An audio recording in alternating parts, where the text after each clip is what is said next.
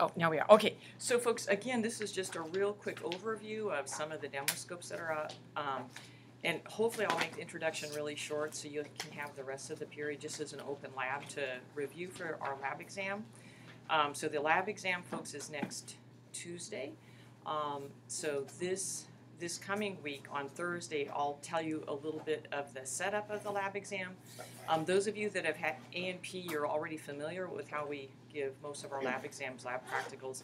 One difference will be that each of your benches will be a self-contained lab exam. So we'll have 8 to 9 stations at each bench. So you'll just be rotating through your bench. We give you 5 minutes per station. There's usually 4 to 5 questions per station. So it should take us about 45 minutes to do a full rotation. And then unlike A&P folks, we don't let you go back to stations, right? So you only have your 5 minutes. And then once we've completed a full rotation, there's a part 2 of the lab exam, which are some multiple choice type questions. I'll have the multiple choice questions attached to your short answer sheet. Usually the station questions are really short answers. And I'll have the multiple choice questions attached to the short answer sheet so that if you finish at a station early, you can start working on the multiple choice type questions. Once we finish a rotation, I'll pass out the data link sheets, and you'll have an additional 20 minutes to finish up the multiple choice type questions. Make sure you transfer your answers to the data link sheet. So the whole exam, folks, should take a little over an hour. And what we usually do is start later than normal. So for example, we might be starting at 8:45, maybe as late as 9 a.m., but I'll make sure Thursday to let you know the start time. And I'll also post it on Canvas, right? I would suggest folks just still try to come early. You know, it's better to be early rather than late. If you're late to the lab exam, we don't give you extra time. So, yeah. Okay. All right. So, again, folks, Dr. Holland this weekend set up a number of demo scopes around the classroom. So I just wanted to briefly go over those and ask you a few questions. Before I forget, I also had 2 bonus protozoa for you. And the description, folks, are up on the microscope cabinet there. The first one is called Trichonympha. And this is a really cool protozoan. It's a symbiont of termites. It lives in the intestinal tracts of termites. And it's a flagellate, so it has flagella. And in addition, it's a very cool organism, it has bacterial spirochetes that are attached to its surface. And so not only do the flagella help the Trichonympha with motility, but the spirochetes on the surface also help with motility. So it's a fascinating organism. The Trichonympha produces cellulase. What do you think cellulase does? Hydrolyzes cellulose, right? And where would we find cellulose? In plant cell walls, yeah? And what do termites like to eat? Wood, yeah? So termites, remember, they belong to kingdom Animalia. No animals can make cellulase. So we might ask, how do the termites digest the cellulose in the wood they eat? Well, it's with the help of their intestinal protozoa. Isn't that cool? Okay, so it's win-win. What do we call win-win symbiosis? Mutualism. Awesome. Awesome. Great, you guys. And then the next protozoal pathogen we have is called Trichomonas. And Trichomonas is a sexually transmitted infection. The awesome thing is, folks, that if you had at least a female patient and you suspected that she might be suffering with a Trichomonas infection, you can do a vaginal swab and a smear.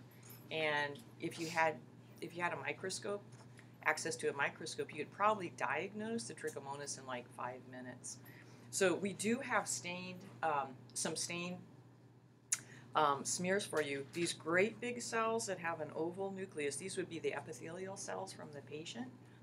And then they're rather faintly staining, but these larger blue organisms, those are the Trichomonas, and you can see how big they are, right? And then yesterday in the lab, I had mislabeled some of these dark staining nuclei are either histiocytes or the nuclei of neutrophils, right?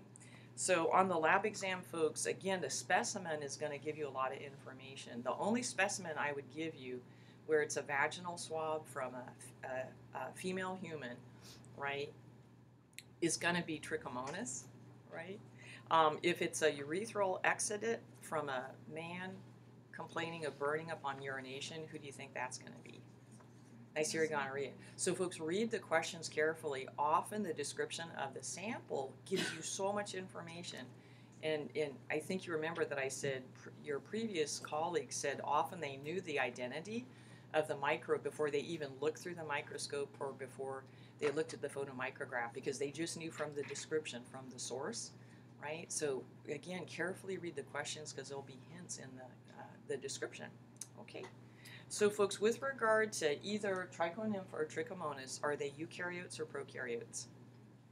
They're eukaryotes. Which domain? Eukarya, good. They're protists. Are they animal-like protists, plant-like protists, or fungal-like protists? Animal-like, and what do we call animal-like protists? Protozoa, good, okay. With regard to symbiosis, folks, what kind of symbiosis is Trichonympha involved in?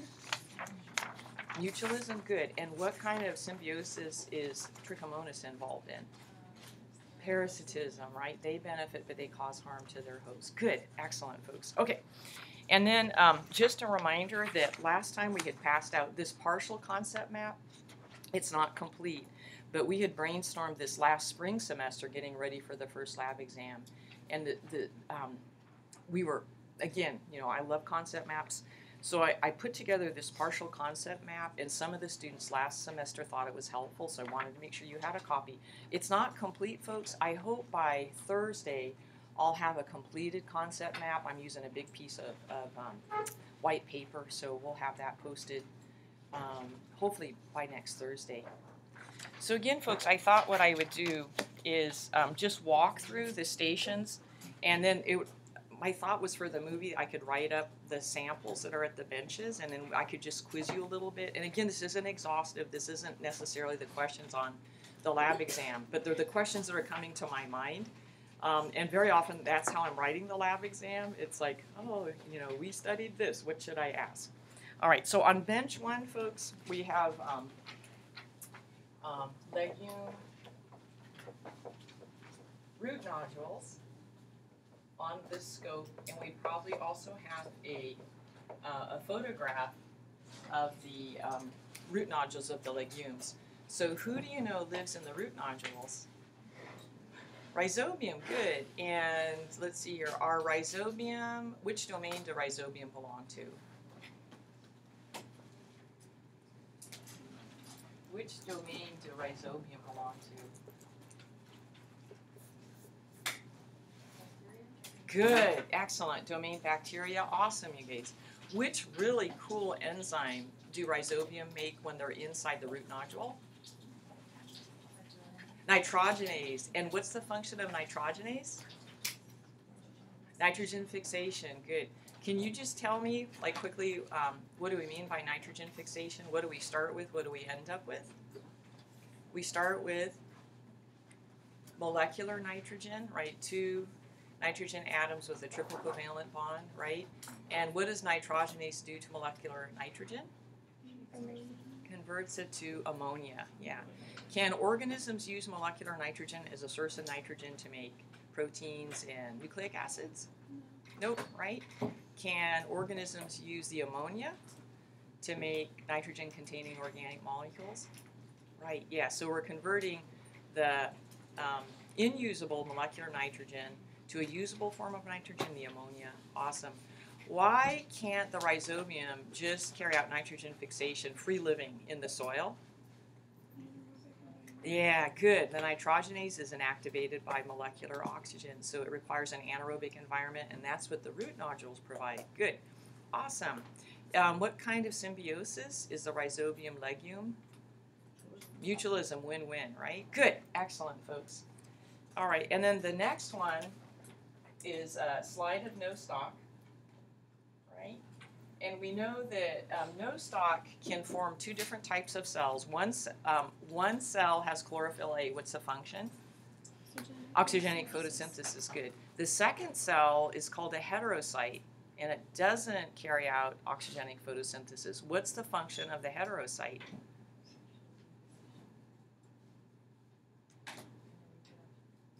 Say again, sorry? It's not reproduction, but you're on a good track. Heterocytes, folks, with cyanobacteria. Nitrogen fixation, right? So which cool enzyme is in the heterocyte? Nitrogenase. Why do the cyanobacteria like Nostoc have to create a different cell for nitrogenase?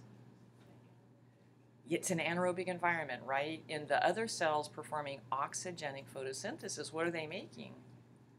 Oxygen, right? So the nitrogenase couldn't function in those cells. So the cyanobacteria evolved the heterocyte. Great, you guys. Nostoc, which domain do Nostoc belong to? Good, domain bacteria, excellent. And then, folks, the next station are biofilms. Could you hold up that big old biofilm? Yeah, that one, right? Okay, so, folks, if we put a biofilm, maybe from kombucha, right? Thank you. On the lab exam, we said to name, I know, right? Name the structure. What are you going to tell us? Biofilm. That's all. You don't, just biofilm, right? What's living in the biofilm? Bacteria, yeast possibly, right? Which biofilm did you sample from your bodies? The tooth biofilm, right? So if we had a gram stain of a tooth scrape, could you identify your cells? What color would they be in a gram stain? Pink, good, right? And if there were little tiny purple cells, what do you think those are? Yeah, gram-positive bacteria, and they're little tiny red cells. Who do you think those are? Those are gram-negative bacteria. Good job, folks. And then on seat 4, where Destiny is, there's an Ascomycetes poster. So let me see here. So folks, remember, thank you. So remember, folks, that there's 3 classes or divisions of fungi: the Ascomycetes, the Zygomycetes, and the Basidiomycetes. So folks, help me out here. Which class does Penicillium belong to? Ascomycetes, yeah. Which class does Saccharomyces belong to? Ascomycetes. What about Candida albicans? Ascomycetes, right? What about Claviceps? Thanks. Ascomycetes. So, folks, one strategy is, how should I say this? If you remember the exceptions to the rule, right, that makes your life easier. So, most of the fungi we've studied belong to which class? Ascomycetes, right? So remember, if you're in doubt, just say Ascomycetes, and 9 times out of 10 you'll be right. Can you name one of the fungi that we studied that is a zygomycete? Rhizopus, good, the bread mold. And can you name a fungus we studied that's a basidiomycete? Mushrooms, right? Good job, folks. And what kind, if your Ascomycete makes sexual spores, what kind of sexual spores do they make? Ascospores, good, excellent. And then going along with the Ascomycetes, the next slide and auger plate, there is a Penicillium. Which cool substance does the fungus Penicillium make? Penicillin, good. And folks, if we gave you a plate of Penicillium, what are the filamentous white structures on the top of the auger? What are they called? Aerial hyphae, good. What is the powdery blue?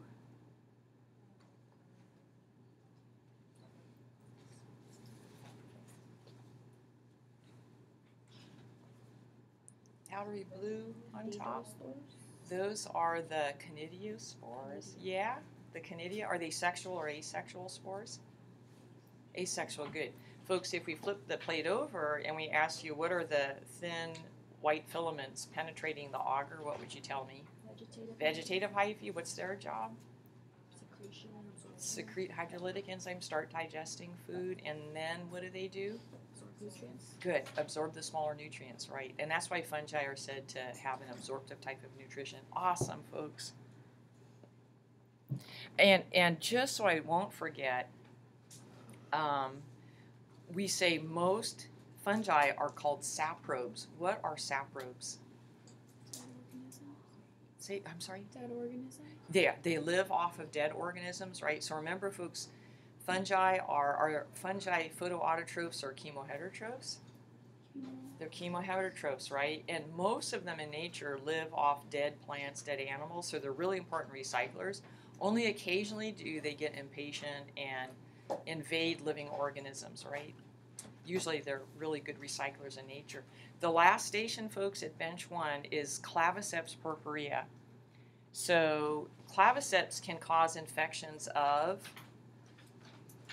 what's their host when they cause infections? Is it plants? Yeah, can you give a specific plant that claviceps will infect? Like grains, right? Does that make sense? Yeah, and for some reason they really like to infect rye. Yeah. Okay, so when they're growing, say in the rye, what are they making that can cause harm if ingested? Ergotamine. Good, folks. So is ergotamine heat stable? No. Yeah, right. So if we grind up the grain to make flour and then use the flour to, say, bake bread, is ergotamine still active? Yes. Yeah. So, folks, if you ingested flour that had ergotamine in it, what are some of the clinical signs and symptoms? Okay, vasoconstriction, and what does that cause? Purple limbs. Yeah, it Death. causes death, right? Cell death, necrosis, right? What else? What's another clinical sign or symptom? Hallucinations, LSD-like hallucinations, because the chemical structure of ergotamine is really similar to LSD, right? What's another clinical sign? Miscarriage, right? Because it causes smooth muscle contraction of the uterus. Good, folks. So in humans or other animals, is claviceps, does it cause an infection? Is it a mycosis, or it's an intoxication, right? You're ingesting preformed toxin. What do we call fungal toxins? Mycotoxins. Excellent. Good. All right. So that's bench 1, folks. And then bench 2 starts out with Candida. So, folks, is Candida, which domain do Candida belong to? Eukarya. Good. Which kingdom? Which kingdom? And that is important, you guys, on the exam. Make sure that you're giving the right answer. So if I ask for, it's Candida. If I ask for domain, what domain is it? Eukarya. Good. If I ask for kingdom, what is it? Okay, Candida albicans. Yeah. Good. Fungi. And since Candida is normally unicellular, what do we call unicellular yeasts? Oh. Well, there you go. What do we call unicellular fungi? Yeast. Good. How does Candida reproduce asexually? Budding. Excellent. What's another yeast we study? Saccharomyces cerevisiae. What's practical application for Saccharomyces cerevisiae? How do humans use it? To make leaven bread, to make beer, to make wine, right? And which metabolic pathway does Saccharomyces perform that make them useful in preserving the nutrients, say, from fruit juices or grains? What metabolic pathway permits our bread dough to rise? What's it called? Alcoholic fermentation, right? So sugars are converted to which end products? Ethanol, good. A 2-carbon alcohol, and why does our bread dough rise? Carbon dioxide, good. All right, good job, folks. We'll go back to Candida. So, folks, can Candida be a commensal? And remember, commensals are, they're in a symbiotic relationship where they're benefiting, but they neither harm nor benefit their host. Can Candida act as commensals? Yeah, we probably all have some Candida colonizing us, right? But given the opportunity, may they become parasites? Yes, right? They're opportunistic pathogens. Can you name some situations in which, in your patient, Candida could switch from being a commensal to becoming a parasite? Good. Broad spectrum antibiotics, you kill all the good protective lactic acid bacteria. The candida don't die because they're fungi, and now they can reproduce to really high levels. What other situations? So think of any situation, folks, where your patients would be immunocompromised. Can you name a viral pathogen that causes a collapse of the immune system? Yeah, HIV, AIDS, right? So what about transplant recipients? Are they often on immunosuppressive therapy, right? What about cancer patients? Is the therapy they go through immunosuppressive? Yeah. What about your patients who have diabetes? Yeah, right? So again, folks, if you have a patient that's presenting with recurrent candida infections or has a really severe candida infection, what do you want to ask? What's going on, right? Is there something happening with my patient, right, that would explain why maybe their defenses are lowered? Good. Okay.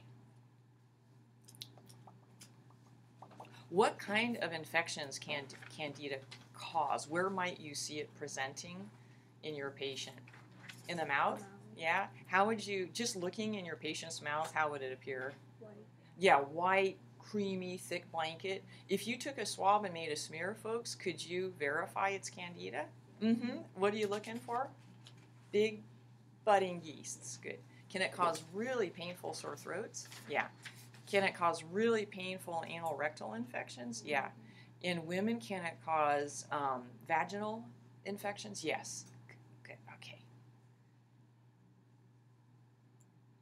And then, folks, on bench 2, the next specimen are our mushrooms. So to which class of fungi do mushrooms belong? Basidiomycetes. And you guys, a lot of times you're saying the right answer. I just don't hear well, so not to make you think like you aren't saying the right answer. So what kind of sexual spores do mushrooms make? Basidiospores. What's the function of the cap? The cap that are yummy to eat as long as they're not poisonous?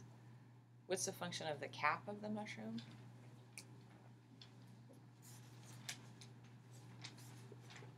What's the function of the cap? Remember, the cap has those beautiful gills, those paper-thin gills. And what are on the gills? The basidia. And what do the basidia make? Basidiospores, right? And you guys, let me just go grab this one. Remember we did our spore print with our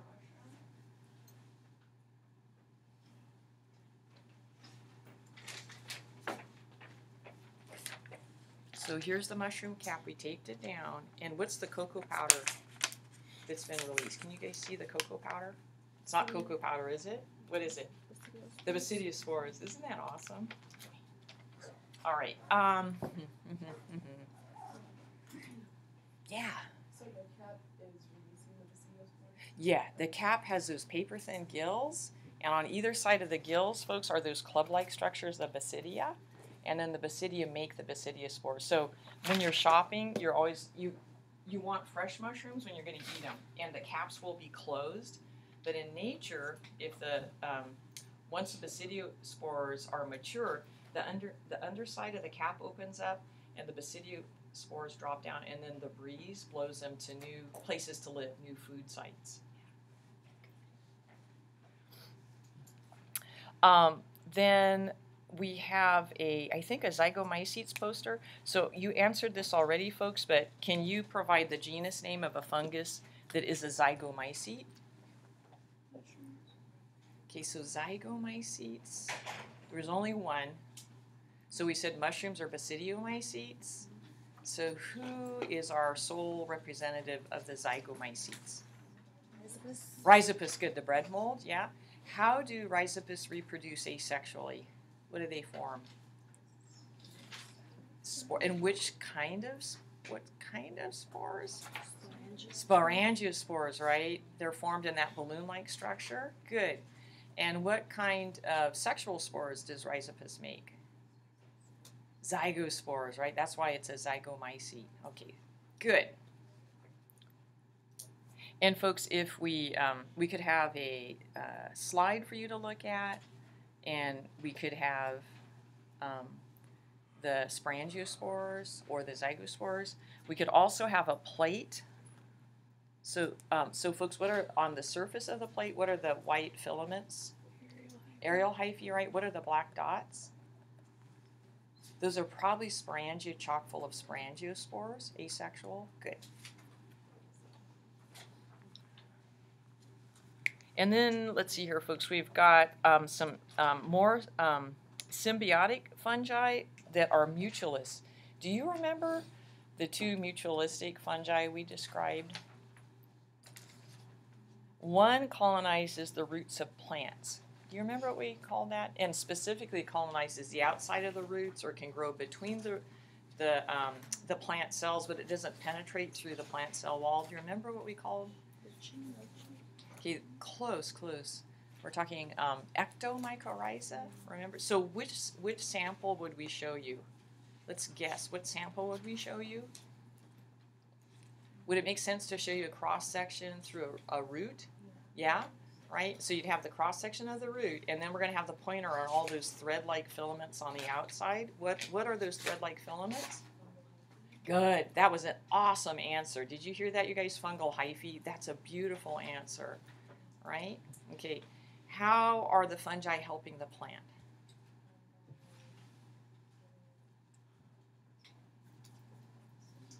What do plants need to grow? Why don't plants grow well during droughts? They need water, right? So the fungal hyphae, you guys, they really increase the surface area for water absorption, right, which they can share with the plant. And what else can those fungal hyphae absorb and share with the plant? Like minerals? Good, yeah. How is the plant helping the fungi? Remember, this is win-win. What do the fungi need to make ATP? They are chemoheterotrophs, right? So what do they need? Preformed organic molecules, thank you. And so what's the plant making to help the fungus? Yeah, making sugars, right, during oxygenic photosynthesis. So it's really win-win. Yeah, they're really helping one another. Good, folks. What's the second example of mutualistic fungi? Good.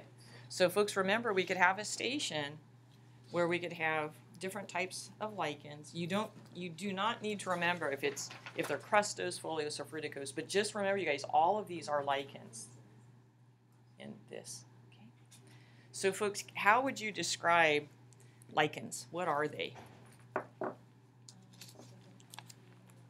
There's symbiosis between, yeah, so fungus for sure, and then a photosynthetic partner, and that could be either algae or cyanobacteria. So folks, if we showed you a photomicrograph of a lichen, right, and we put the pointer on the little green balls, what are the little green balls? Algae or cyanobacteria. Good. And if we put it on the little clear filaments, what are the clear filaments? The fungal partner. How is a fungus helping the algae or cyanobacteria? They're often living in really kind of extreme environments. So you guys, the little photosynthetic partner, to carry out photosynthesis, what does the little photosynthetic partner need? Sunlight, right? So the fungi are anchoring the little photosynthetic partner on a surface where the sunlight will shine down upon them, right? So they're not going to get blown into a hole or a crevice. Good. And furthermore, how are the fungi helping the photosynthetic partner? Water absorption, mineral absorption. So we kind of see the same themes replaying. Good. And folks, how does a photosynthetic partner help the fungus? Good, perfect, right? So again, folks, often in nature, you start seeing themes repeated over and over again. So if you learn one theme, then you can apply it to different situations. Okay, does that make sense? A little bit? Okay. Folks, in the lichen, the fungi belong to which domain? Good. And which kingdom? Good. If we have a lichen and the photosynthetic partner is a cyanobacterium, to which domain do cyanobacteria belong? Good. If it's an algae, which domain do the algae belong to? Eukarya. Good. Excellent. Why are the algae and cyanobacteria green? Chlorophyll A, which carries out which process? Good. I know you guys are getting tired of this repetition, but that way you'll just be dreaming about it. Okay. All right, folks, and then we're going to move to bench 3. And folks, there's a slide and some photos of dermatophytes. What are dermatophytes? What are dermatophytes? It's an old-fashioned name, kind of misleading. A&P folks, what does derma sound like to you? Skin, yeah? So what are dermatophytes? They're fungi, yeah? Where do they colonize animals? Keratinized tissues. What are 3 keratinized tissues in humans and animals? The skin, the stratified squamous keratinized epithelial cells. Good. Where else? Nails, yeah, fingernails, toenails, and where else? Hair. Good. Why are dermatophytes colonizing your keratinized tissues? Yes, they make keratinase, so that means they can do what to keratin? Digest it. And why are they doing that? Are they doing it just to destroy it, or are they're using it as food, right? Yeah, it's a protein, so they're using it as food. Folks, what would be a clinical sign if you have a patient present with a dermatophyte infection, say, of their the skin of their forearm? How would it present? Yeah, it looks like a ring of inflamed tissue, right? And what's a common name? Ringworm, right? People thought in the old days it was a worm underneath. Good. And what if I had dermatophyte infection of my hair, folks? What would be a clinical sign? Alopecia, hair loss, right? Little circular patches of hair loss, right? And what about in my nails? What if I had a dermatophyte infection of my nails? They're going to look discolored, yellowish brown. What would be this is probably not the right term, you guys. What would be the consistency? Soft. You can just peel them off, right? Because all that tough, strong keratin has been digested. Good. What are 3 reservoirs of dermatophytes? Soil. Good. The soil. Yes, animals. Yeah, little puppies or kittens. Yes. And right, human-to-human contact. Good. So, folks, if you have a child present, say, with a dermatophyte infection, what's a question you want to ask the family? Yeah, have you recently adopted any animals, right? Because little kids especially, because, like with a puppy or kitten, they just are, intimate contact. So you want to find out if there's a pet that has the dermatophyte infection, because you need to treat not only the humans, you need to treat the pet as well. Okay, good. Folks, then there's a poster on a bonus topic, Cryptococcus. So, folks, which kingdom does Cryptococcus belong to? And this is bonus, so if you're feeling overwhelmed, just pass on it, okay? So which kingdom does Cryptococcus belong to? They're fungi too, yeah. So folks, historically, at least here in the United States, we associated Cryptococcus neoformans as being an opportunistic pathogen. It would invade immunocompromised patients. So folks, if you had like a brand new transplant recipient or someone who had HIV/AIDS, or maybe somebody who was undergoing cancer therapy, what animals would you tell them to try to stay away from? Birds, right? Because remember, bird feces tends to enrich the soil for the Cryptococcus, right? So you don't want them feeding pigeons, you don't want them raising birds. It's very sad, right? Okay.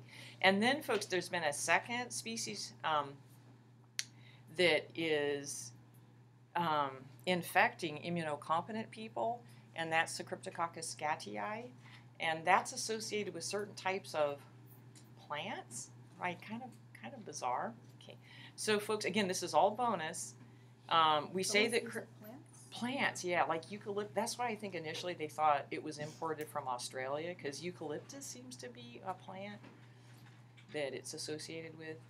So, folks, we say that Cryptococcus, like Coccidioides immitis, is a dimorphic fungus. What do we mean by dimorphic?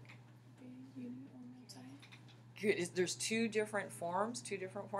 How does Cryptococcus, and let's include Coccidioides immitis, folks, how does it grow in the environment, in the soil? Is it filamentous mold, right? And then both the Cryptococcus and the Coccidioides immitis, they form spores. So how do humans get infected? Inhalation, right? Yeah. And again, if we have an immunocompromised patient, especially then, the fungal pathogens, they switch to a unicellular yeast phase, cause infection in the lungs. But in an immunocompromised person, folks, they can spread throughout the body, and often they can end up with central nervous system infections. Okay. Yeah. If it spreads to an immunocompetent person, does it still change to the unicellular yeast? Yes, it does. Probably a lot of us have been infected with Coccidioides immitis. A lot of times they're asymptomatic infections, or maybe you feel like you have the flu and then it resolves. But in all those infections, when it gets into the lungs, when it germinates, it forms those unicellular yeast-like phases. Yeah. And then it spreads throughout the body in the yeast-like phase in the immunocompromised patient. Yeah. Folks, and let's just go ahead. The next one was Coccidioides immitis. What's the common name for Coccidioides immitis infections? Valley fever, San Joaquin Valley fever. Okay. As we said, you guys, probably a lot of us have been infected and don't even know it. Can it leave lesions on your lungs? Yes, it can. And so later in life, if you have a chest radiograph, those valley fever lesions may be confused with lung cancer. And also, I was reading, guys, it can be confused with tuberculosis. So always make sure you tell your healthcare provider, especially if you move out of California, right? Healthcare providers might not be thinking about Coccidioides immitis. So if you come up with a funny chest radiograph, remind them you lived in an area where you could have been infected with Coccidioides immitis. Good. Is Coccidioides immitis a dimorphic fungus? Yes. Okay. And it grows is what in the soil? Right. A filamentous mold. Right. Lives as a saprobe in the soil, living off of dead organic matter, and then it converts to what type of stage in us? Unicellular little yeast-like phase. Good, folks. Good. Is Coccidioides, which domain does it belong to? Eukarya. Good. Which kingdom? Fungi. Good. And folks, what do we call fungal infections? What's a fancy name for a fungal infection? Mycoses. Good. Then, folks, on bench 3, there's an amoeba model. Let me go grab it really quick.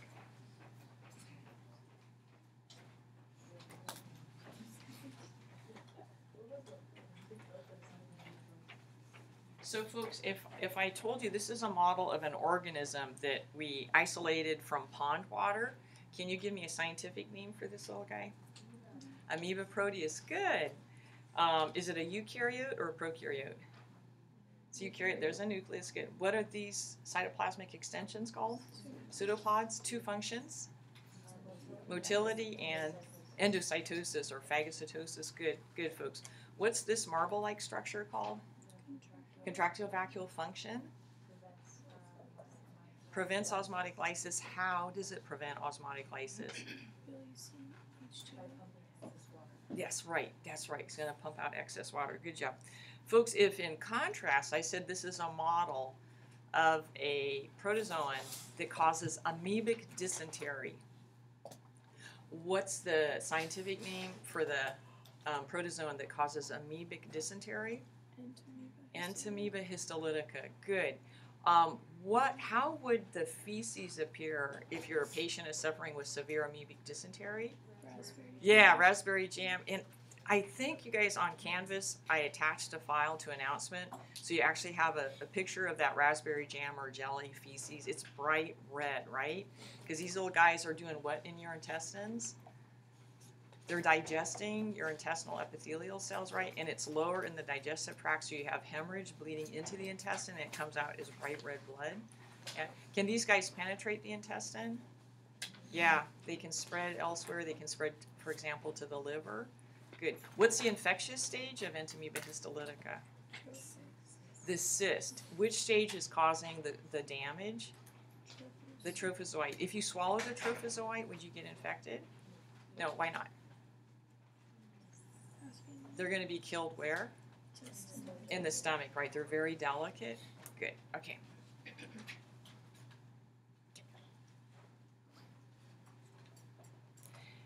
And again, folks, on the lab exam, if we're going to show you a fecal smear, It'll definitely be a photomicrograph, and we'll have an arrow pointing to the trophozoite, right? Because those fecal smears are tough to see. Good.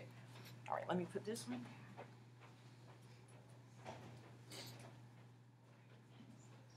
And then we're going to grab this one. So, folks, this is a model of which protist? Euglena. Good. What's this supposed to be? Flagellum. Good. Euglena are called mixotrophs. What does that mean, a mixotroph? Yes. In the light, what can they do? Oxygenic photosynthesis. What are the green oval structures? Chloroplasts. Good. In the dark, what do? They become hunters again? They're chemoheterotrophs? Good. Good, folks. What's the red little dot here? Stigma or eye spot. What's its function? Detects light as part of the photo light detection system. Good job, folks. What is this little marble-like structure? Contractovacuole. Good.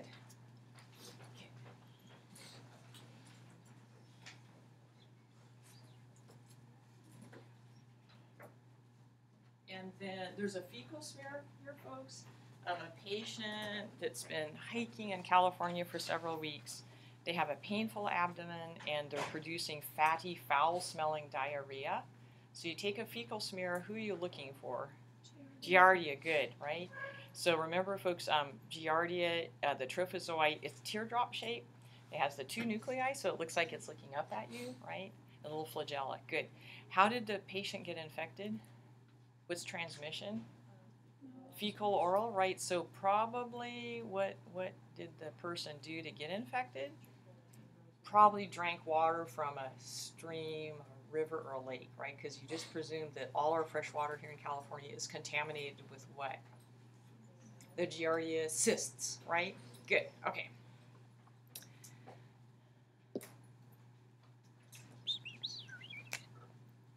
Okay, good. That's bench 3, folks. And now we're moving to bench 4. So on bench 4, folks, we have blood smears from 3 different patients. Okay, so your first patient has only lived in the Americas, so North, Central, South America, and they're presenting with what looks like congestive heart failure. Okay, and we'll pretend. I'm not sure if at that late stage you actually have these guys replicating in the blood, but we'll pretend. So you're looking at a blood smear, folks, and you see this little delicate, kind of almost like a little worm, little S-shaped or C-shaped organism. You see that it has an undulating membrane, right? So you guys, again, just within our little micro lab here, right, who do you think this could be? Trypanosoma, and what's the species? Krusei, right? What's the name of the disease? Chagas disease, or?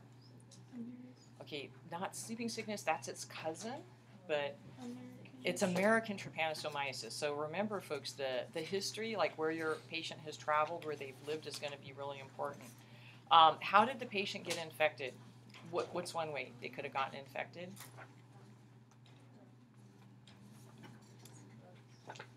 Donated blood. Okay, could be donated blood, right? What's another common way in endemic areas where there's lots and lots of infections? Is this sexually transmitted? Is it fecal oral transmission? Is it arthropod vector? And what's the scientific name of the arthropod vector? A good answer would be Triatoma, okay? Right. So let's say it was a Triatoma. So how specifically did the person get infected? It's the bug, yeah, the so-called kissing bug, right? They come out at night when you're asleep, right? They take a blood meal up near your mouth, right? Is the pathogen in the saliva, or where is it? In the feces, right? So the feces gets wiped into the bite wound, or you wipe it into your eye, right? Good. Have we found Trypanosoma cruzi in donated blood in California? Yes. Do we have insects that could vector Trypanosoma cruzi here in California? We do. Yeah. Okay. So folks, now let's go to a patient that has been traveling in Africa, and let's say their partner says they just seem to be like somnolent. They're just really sleepy, kind of. It's like they're just can't wake up. They're not very alert. Take a blood sample, and you see something like this, bigger, more numerous. What is your diagnosis? Trypanosoma brucei, and what's the name of the infection? African trypanosomiasis, also known as sleeping sickness. Good. How did that patient get infected? Good. The bite of the blood feeding.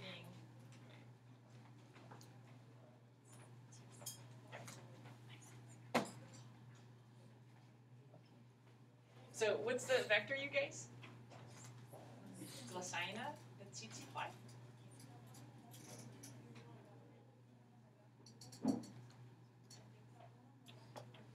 Good. Okay. So again, folks, what's going to be really important is you carefully read the description of the specimen, right? So look for where the patient has lived, where they've traveled, right? Because that's going to be really important. So another patient comes in, folks, with these intermittent fevers. Every 48 to 72 hours, they spike a fever, and eventually it comes down. And then in another 48 to 72 hours, they spike the fever again. You take a blood sample, and this time you see red blood cells that have little parasites inside of them. Who do you think, what do you think your patient is suffering from? What's the name of the pathogen? Okay, so if I ask you for a genus name, what are you going to tell me? Plasmodium, good. How did your patient get infected? And for full credit, you guys, what's the genus name of the mosquitoes? Anopheles mosquitoes, good. Do we have Anopheles mosquitoes here in California that can transmit malaria? We sure do, good. So folks, let's see here, things to remember. So the Plasmodium are intracellular parasites, right? They're replicating inside our cells. They're first infecting the liver, right? And they replicate asexually and then release the parasites, and then they invade the red blood cells, right? So they're replicating inside the red blood cells. And then when the female mosquito takes a blood meal, that's how she gets infected. And then eventually when she bites again, when she injects the saliva, that's how a new host gets infected. Good. It is the Plasmodium, which domain do the Plasmodium belong to? Okay, close. You guys, which domain do Plasmodium belong to? Eukarya. Good, good. All right, and then, folks, another model.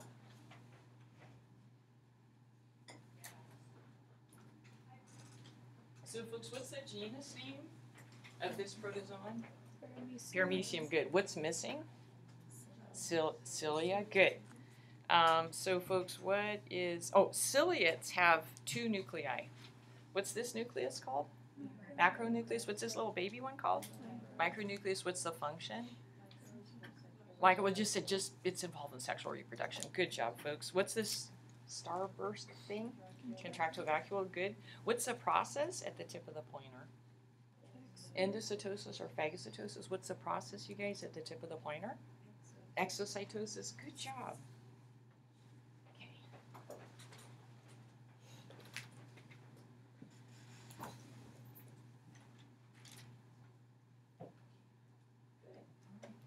So,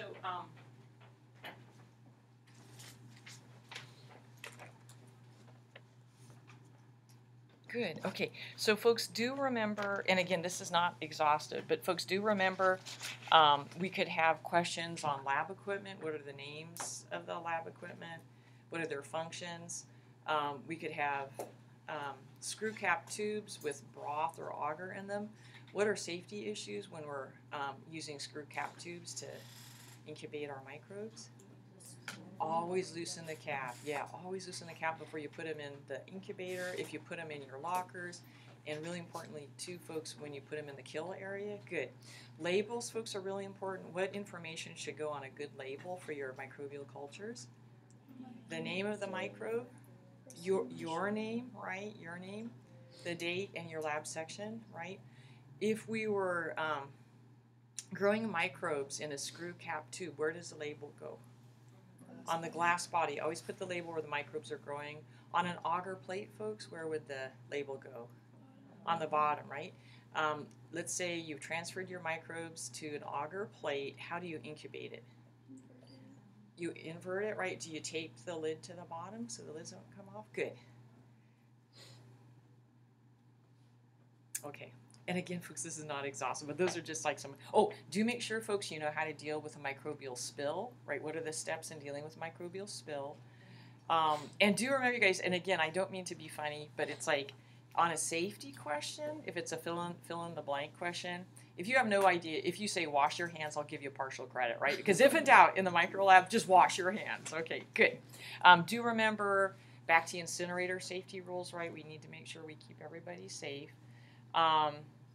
We always have a station, folks, with a microscope, and we have the parts letter label. So I could ask you, what's the name of part A? What's the function of part B? So you want to make sure you go over the microscope parts and functions. Let's say, folks, you're working with your oil immersion lens. What's total magnification? 1,000, right? So it's ocular 10x times the magnifying power of the objective. So 10 times 100 is 1,000. Why do we use immersion oil with the oil immersion lens? It decreases light refraction, bending, right? So the light is going to travel in a straighter path from the glass through the specimen, through the oil, and into the objective lens. What does that do, folks? By decreasing light refraction, what are we increasing? Resolution, right? The clarity with which we can see the specimen. So it doesn't look fuzzy and blurry. Good. So we can use oil. What else can we do, folks, to increase resolution? What kind of adjustments do we use when we're working with the oil immersion lens? Other adjustments we use? Good. Increase the light, the rheostat up to 10. What else? Good. Raise the substage condenser so all the light is focused on the specimen. And one more thing. Think of your eye, your pupil. The iris diaphragm lever, you want to open it up so you get the maximum amount of light. Good. Folks, what if we want to do the opposite? Let's say we're looking at a wet mount of microbes that have no color, and we want to increase contrast. What can we do? The opposite, right? Decrease the light intensity, lower the substage condenser, and shut down the iris diaphragm. Awesome. Folks, definitely make sure that you know that with the high dry lens or the oil immersion lens, which focus adjustment knob do we use? Only fine focus, right? Make sure you know where that is. What's another idea? We'll have different types of paper at the station and ask you which papers can you use to clean your lenses, and which one are you going to choose? Only lens paper, right? Folks, not chem wipes, not Kleenex, not toilet paper, not paper towels. Good. Oh, yes, and folks, there will be one estimating cell size based on what? Diameter of the field of view. So we'll give you the diameter of the field of view in millimeters, right? And then you're going to visualize, you're going to estimate how many cells would it take to cross the diameter of the field of view. And folks, we're going to get big cells. There's not going to be little tiny bacteria, right? And then you divide the diameter of the field of view by the number of cells it takes to span, to cross the diameter, right? And then we're going to ask you to express your answers in micrometers. So how many micrometers are in a millimeter? 1,000, right? And what if we had you convert then from micrometers to nanometers? How many nanometers are in a micrometer? 1,000, okay? So people have been asking if we'd have any metrics on the lab exam. That would probably be the only metrics type question that would be on the lab exam, okay? Let's see here. Another one, you guys, and I think this will do it after this, and thanks for your patience, is our smears and stains. So folks, what are the advantages of heat fixing our smears? There's actually several advantages. So it causes the cells to stick to the slide so they won't wash away when we add our liquid reagents. What else? Preserves the cells, right? If you run out of time, you know, once you heat fix them, stick them in your locker and they'll be good for weeks. Let's see here. If it's a pathogen, might it help kill the microbes, right? So it's safer to work with. And the last one, you guys, maybe a little bit weaker, is that some people think it increases dye uptake so that the cells stain better. What are disadvantages of heat fixing? Distortion, cell shape, Good. size. Distortion, right? Cell shape, cell size, and you can't see if they're motile. You can't see if they move, right? Because they're dead, right? Very importantly, folks, you need to know the names, functions, and order of the gram stain reagent. So help me out, you guys. What's the first gram stain reagent you're going to add to your heat fix smear? Crystal violet. What is its function? Mary stain. It's a primary stain. Everything is going to stain what color? Purple. So gram-positive bacteria, gram-negative bacteria. What about your cells? How will they stain? Purple, right? Everybody's purple. And then, folks, the next reagent, sodium bicarbonate. This is a buffer. It helps to increase the pH, so we'll have more negative charges on our cells to increase dye attachment. Good. What's the third one, folks? Grams iodine. What's the function? It's called the mordant, and what it's going to do is it's going to combine with the crystal violet to make these great big huge purple dye complexes. Okay, you guys, how would gram-positive bacteria appear after grams iodine? Purple. How would gram-negative bacteria appear after grams iodine? Purple. Good. How would human cells appear after grams iodine? Purple. Good. So this is a differential stain. Which reagent, you guys, is actually the differential reagent where we first see a difference between gram-negative bacteria, gram-positives, and also between human cells and gram-positives? It's the alcohol ethanol. Yeah, sorry. Ethanol is an alcohol. The alcohol acetone, and what is its function, folks? Decolorizer, right? So who will hold on to those great big crystal violet iodine complexes? Yeah, gram-positive bacteria, the thick layers of peptidoglycan trap it. What happens to gram-negative bacteria?